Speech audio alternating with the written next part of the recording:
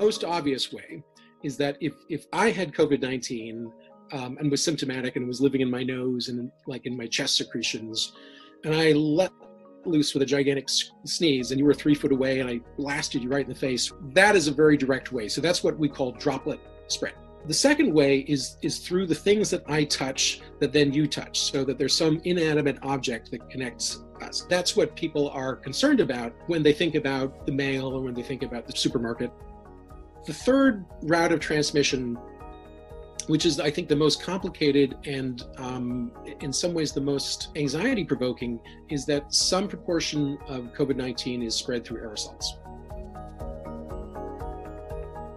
In aerosols, we're talking about very, very, very small, tiny vapor-like droplets that are below the size of a micrometer, maybe 100 nanometers, that can float around in the air for minutes or maybe even hours after I have left that space. When we think about the 6-foot radius that we're supposed to keep away from each other, the reason for the 6 feet is that that's about the maximum distance that I could possibly hit you directly if I sneezed or coughed.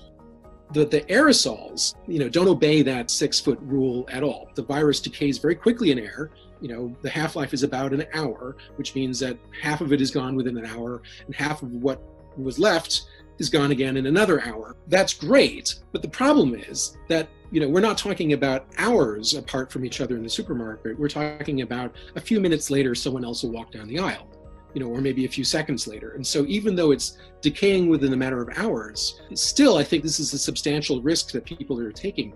You obviously can't protect yourself against that by washing your hands or wearing gloves. For that, the only protection really would be a mask.